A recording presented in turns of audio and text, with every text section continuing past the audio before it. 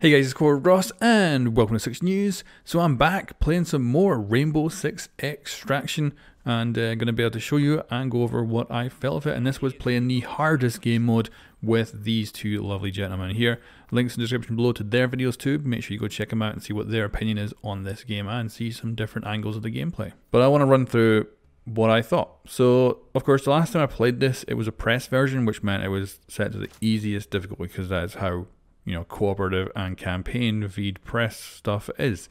And this time they threw everything at us when it comes to difficulty.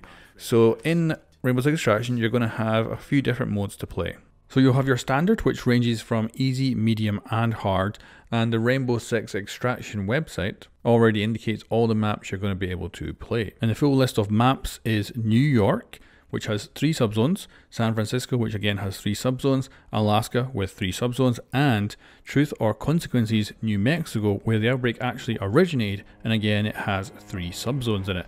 So that means a total of 12 maps at launch, and these maps are a little bit bigger than Rainbow Six Siege maps. And that's going to be your standard gameplay. But above that, you've got an extra layer of difficulty, which is a playlist that keeps bringing in different modifiers and brings up the difficulty. And then you've got the Maelstrom protocol, which basically you can think in 2 different ways. It is the end game for Rainbow Six Extraction, and it is also effectively your ranked playlist as well. And this is where the game turns everything up to 11. So instead of having 3 submaps, it has 9 submaps that you have to go through, and there's random modifiers, there's stuff that makes it just super difficult, but it is the same for a set period. So you go in, you try to put down the best score you can, and you get between bronze and diamond. And this playlist resets after a certain amount of time and becomes a new scenario with a new bunch of modifiers, new order, new objectives.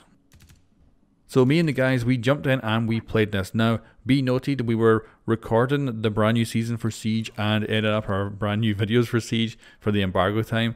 So this was just before that. So we had to jump in with just a little bit of time that we had in order to play this and try it out. And we're also only allowed to show you the Maelstrom protocol gameplay, not the other stuff. So I can't do a run of easy, medium and hard just to show you a comparison between all that and the assignment mode and the Maelstrom mode. It is just the Maelstrom mode we're showing off today, which is the hardest part of Rainbow Six Extraction. And of course, a little disclaimer, this is a work in progress version of the game that we're playing here. And holy moly, it was very difficult. It was also a hell of a lot of fun. So let me run you through the first couple of runs. They went bad. So first of all, our first objective was tag these nests, and we kept failing that over and over again. But it was good we were able to actually proceed further, and even if we failed that. However, it ended up being more of a bug. We had to be at a very precise angle to actually put our trackers on the nests. Once we figured that out, we were actually able to do that objective. So that kind of slowed us down to begin with. But as you can see from the gameplay right now, we were able to move through that subzone very easily. But that was the first of 9 subzones. The furthest we ever got was 4, and we were almost at 5. But let's talk about that 4th subzone. So the first time we arrived here was a few runs earlier, and when we got there, it was a hostage rescue. And I was like, oh, I've done this before in the preview, and it was super easy. We might be able to do it very easy by grabbing the guy and just running him to the evac, getting him out, and then we run onto the airlock. I thought, we might have a chance.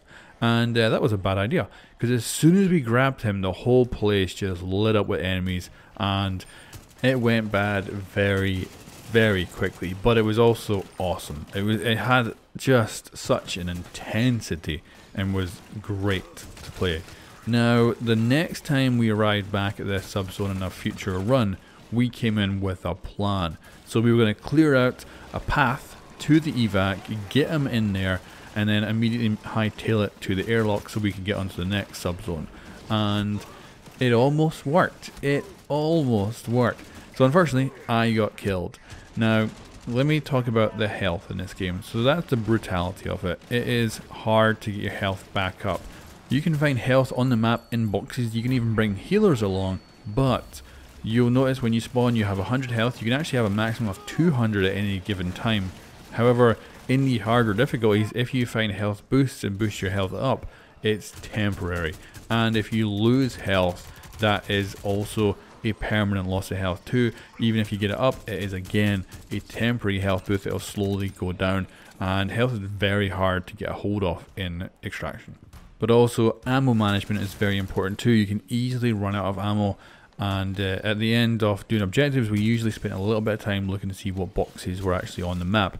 And this is where things like what is actually given to you as information is very important, that I didn't realize on our first bunch of runs. And then I looked at the menu and I noticed, oh, the menu actually tells us what boxes are currently on the submap that we're playing on. So if you complete an objective and you're like, oh, I'd love to find some ammo, you can just look at that actual menu and say, oh yeah, there's ammo here, or there's no ammo here, or there's health, or whatever you're needing. So you can be like, yeah, we'll go have a look and see if we can find it. And that's where operators like IQ are super important, because she can use her device to actually detect these boxes around the map and help you to find supplies easier. But in the Maelstrom protocol, she wasn't playable because it is always going to be a selection of operators, and that is different for every scenario. But anyway, back to that hostage rescue. So we cleared out a path to the helipad. We had a plan to grab him, get to the helipad, and then either evac ourselves at that point or get to the next subzone and continue. However, our health was low, and unfortunately I ended up actually dying. Now, the weird thing is, I'm in spectator at this point afterwards, but to me, and like I was literally saying this at the time, I am totally using this in my video because it was amazing. So Robbie grabs the hostage, and the both of them attempt to make it out, and they're closing doors behind them and everything, trying to get this guy to what I call the coffin. It's the kind of evac pod, and they manage to get him into that pod, but then as they are trying, because they're pretty sure it's going to go down very bad very quickly, so they try to evac themselves too, and it doesn't go well, and they both end up dying. Now the funny thing is, because I got downed earlier, they were able to pick me up and put me in the coffin, and that meant my character was actually safe, which is funny. So I actually got out alive from the actual scenario, whereas their two actually lost their characters, and we went off and played an easier mode to get them back as well later.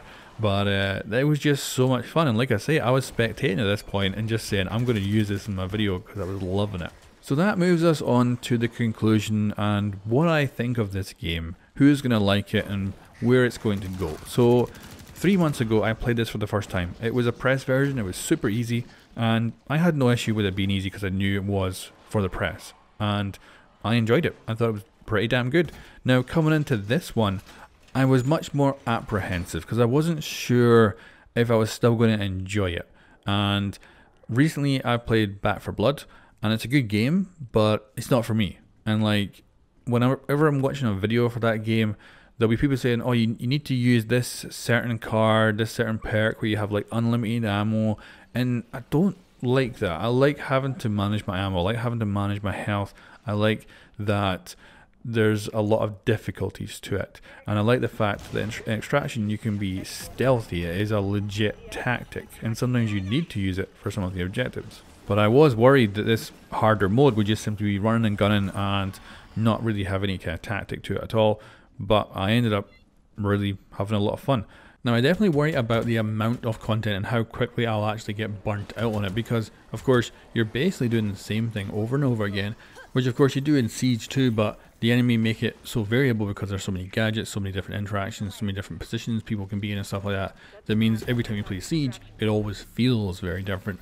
I'm worried that the variation here in objectives and enemies will eventually run its course, and I will get kind of bored of it.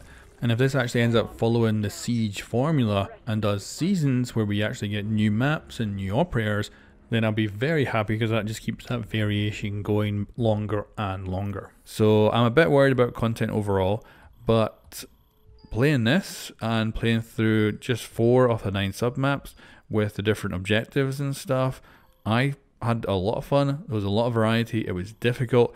And be noted, remember, we only made it to the 4th sub-map, and that was extraordinarily difficult. And every sub-map gets more difficult. So we were not even halfway through this scenario, so it was going to progressively get harder. So getting Diamond will actually be legitimately very difficult, and I love that. That's absolutely incredible to have that sort of difficulty.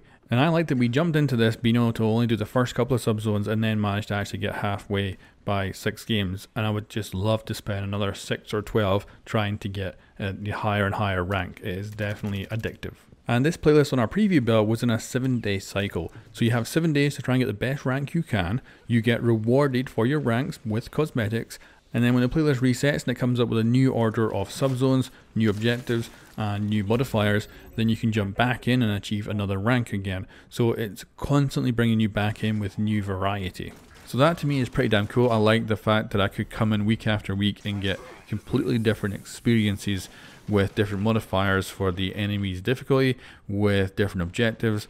And of course, I don't just have to play the Maelstrom protocol, I've also got the assignments one, which were equally as hard, and set scenarios every week too. And then of course we've got the easier stuff. If you want to go in for more casual play, you can jump into the more easy difficulty.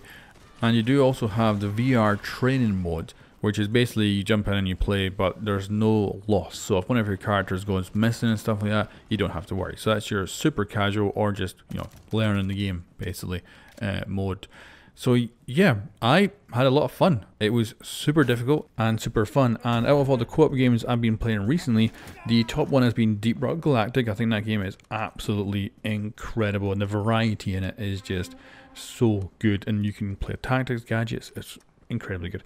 But I think this right now, in my opinion, is better than Back 4 Blood, and hopefully we'll be close to Deep Rock Galactic at launch, but we'll have to see. Like I say, the variety is the thing that I'm kind of worried about, but we'll see how that plays out with seasons and additional content, and if they support it long term. I've got an assumption about you guys actually watching this video at home, because I'm presuming that we're going to have a lot of hardcore Siege players and a lot of past hardcore Siege players who no longer play, and we're also going to have a little bit of a subset of Outbreak players who jumped into Siege just to play Outbreak and never bothered with the multiplayer whatsoever. And we're going to have a bit of both as well. And we're also going to have a few different voices in the comments below as well. I think we'll see a lot of people just saying, why isn't this a separate mode within Rainbow Six Siege? Why is it a whole spin-off?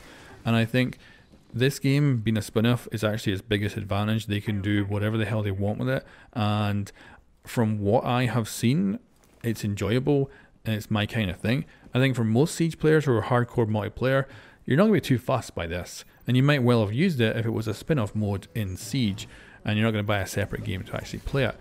But the people who played Outbreak and really enjoyed it, I think there's going to be a large chunk of you that are going to absolutely love Extraction. And I definitely think you're going to spend a lot of time playing it. And for me, I have been super hungry to get hold of a game that has Rainbow Six Siege's gunplay, but in a cooperative setting, and it's good to finally get that. Now, of course, it's not what I would pick. I would have gone counter-terrorism with some sort of silly political story, but this to me is the closest I can get right now, and I think it's good. Like, I actually do really think it's good, and I enjoy it, and I'm looking forward to jumping in with the full game, hopefully in January, if there is no more delays. But anyway, guys, let me know what you think of this, and like I say, there's a link in the description for the gameplay of the other guys that were in my squad, so you can go check them out and see their perspective and their opinion on what they thought of the game as well. But anyway, guys, thank you very much for watching, and I'll catch you next time.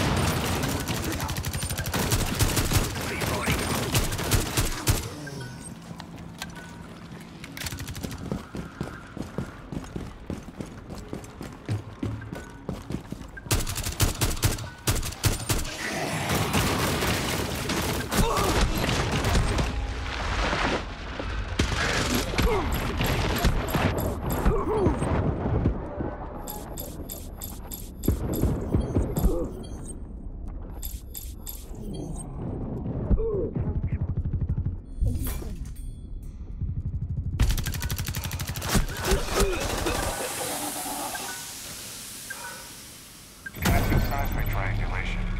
Setting timeout interval. Good. Make your way to the next station.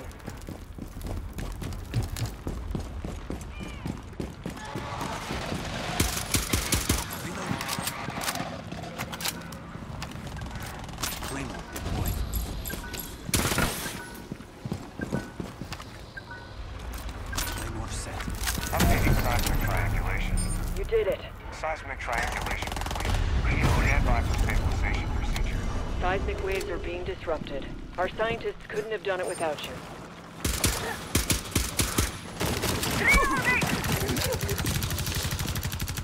I'm reloading. Protocol status. Airlock. Parameters restored. Reloading. Cover me. A recharge over here.